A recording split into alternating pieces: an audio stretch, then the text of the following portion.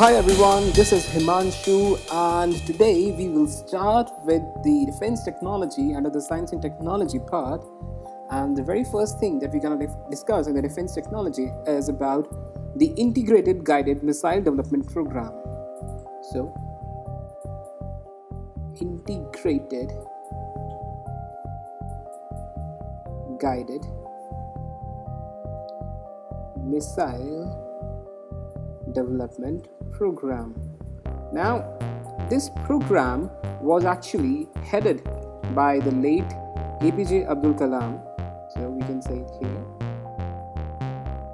headed by APJ Abdul Kalam,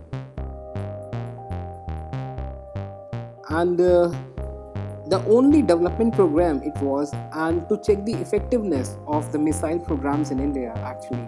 So this was actually its main aim, and under this there were like different missiles, like for example there was Prithvi, Agni,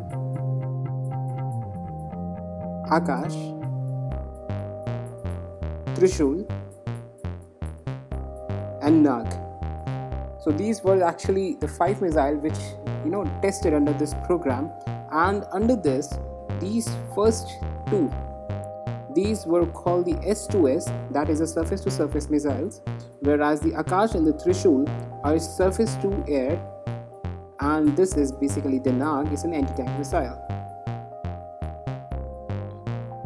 So we will discuss all of them in detail in the upcoming sections, and apart from that, all these missiles were tested at the Balasod and the Balasod in Chandipur, which is actually a Wheeler Island.